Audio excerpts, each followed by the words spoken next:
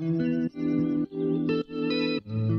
name is Lynne Lambourne and I'm a sustainable interior designer and garden designer. And I teamed up with GARDENA 4 or 5 years ago now when we were doing the Ideal Home Show. And we've been working together ever since. And then when they came to release their new range of recycled plastic tools, the Eco-Line range, they gave me a call and they said, we're thinking of doing this at Chelsea. Would you be interested in designing a garden to go along with that launch? And of course, the answer was a big fat yes.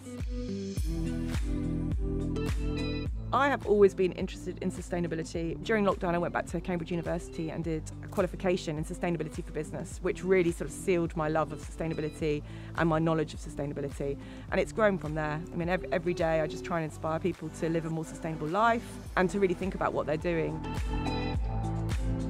I think consumers now expect more. They expect companies to be taking care of the planet. They want to place their pound or their buck with companies who are invested in putting back. For me, it's about a kinder economy. That's what I always talk about. It's about working with brands who don't just put profit ahead of everything else, who put people, planet above everything they do every day, because that's the way the world's got to be.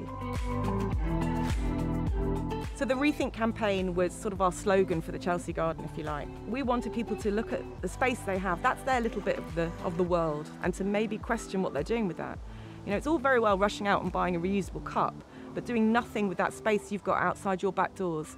So we wanted to encourage people to really focus on the rewilding, the pollinating plants, and all those types of things in the space that they own. So the garden at this year's Chelsea Flower Show, I wanted to show things that I think have caused harm to the planet and how nature would take over those things. So I incorporated a really rusty old petrol pump because I wanted people to question the use of fossil fuels. And then there was a electricity cabinet because I wanted people to think about greener energy, and I'd turned the electricity cabinet into a bug hotel. And then there was a chair to make people question landfill and how much furniture is sent to landfill. I do a lot of work with upcycling furniture, and that was really important to me. And when we look at food waste, we often measure that in a shopping basket. So, how many shopping baskets worth of waste are there going each week, each month, each year? So I planted those up with lettuces and food. But that was also to try and inspire people to grow your own and to show people that you don't need huge amounts of raised beds or garden space. You can literally grow your own food in anything. I gave myself the added challenge of using lots of other people's waste from the show. When they'd finished with bits of decking, it was all going into the skip or into the wood recycling points.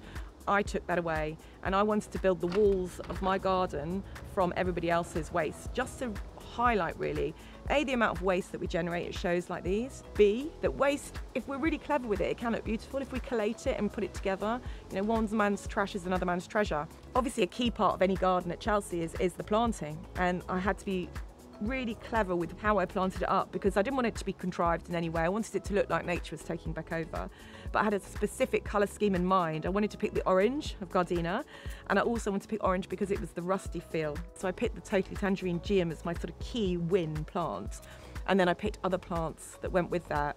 And I couldn't just go and order them off any sort of website or anything like that. I work very closely with the Ways and Means Trust, which is a charity which helps people garden their way back from poor mental health.